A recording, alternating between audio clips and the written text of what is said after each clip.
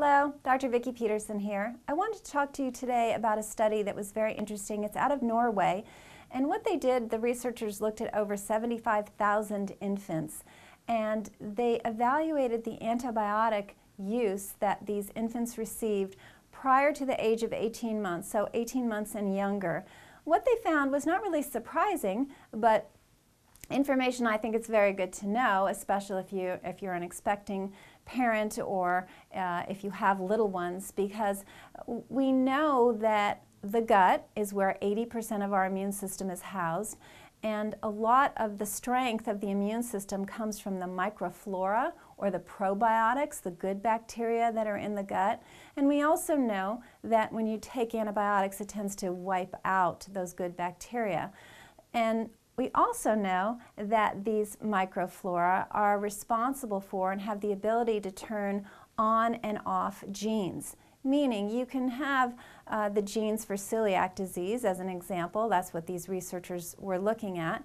You can have those genes, but research shows us that if that microbiota, or that good flora in the intestine, is strong and in good shape, it will actually keep that bad gene turned off, which is what you want all bad genes to be in the off position, meaning you're not developing the disease. So what they did to kind of test this hypothesis was, as I said, they looked at 75,000 infants, and what they found was that infants that had 2 or more rounds of antibiotics between birth and 18 months had an increased incidence of celiac disease.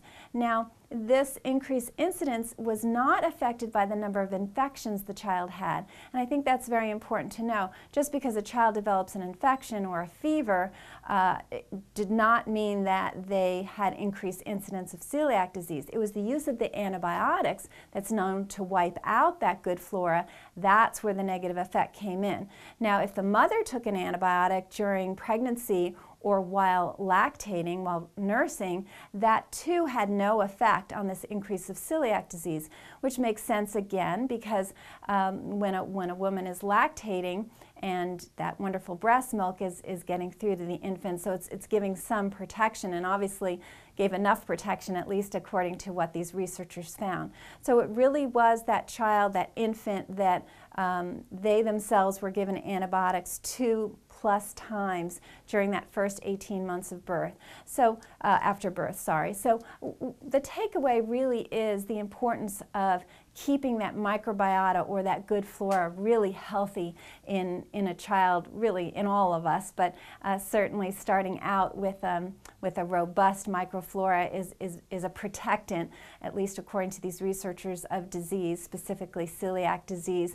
I think we could probably extrapolate to other diseases, but sticking with what the researchers found, it was particularly celiac disease that we were looking at. In my own children, I have 3 children, they're now adults, but boy, they all grew up. I think my daughter was the first one to break the antibiotic, the no antibiotic trend, and I think she was about 11 or 12 when the first antibiotic was given to any of the children. Certainly my husband and I are both clinicians, so a little bit easier, but the facts are there's things you can do that we used to do sort of pre-antibiotic days. I remember when I had a high fever, my parents used to just strip me down and, you know, mildly cool baths, which of course felt like ice water at the time. But there are things to do for fever that don't always involve antibiotics. Certainly pediatricians have gotten much better at understanding the negatives of antibiotics, so every little red ear doesn't get an antibiotic anymore, or at least it shouldn't, and that trend is growing, so that's a positive.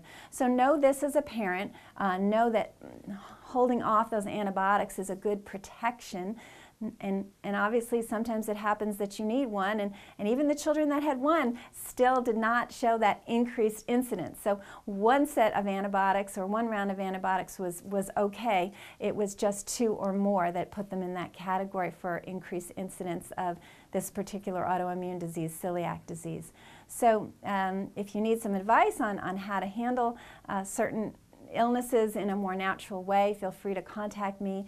And I hope you found this valuable. Until next time, I wish you very good health.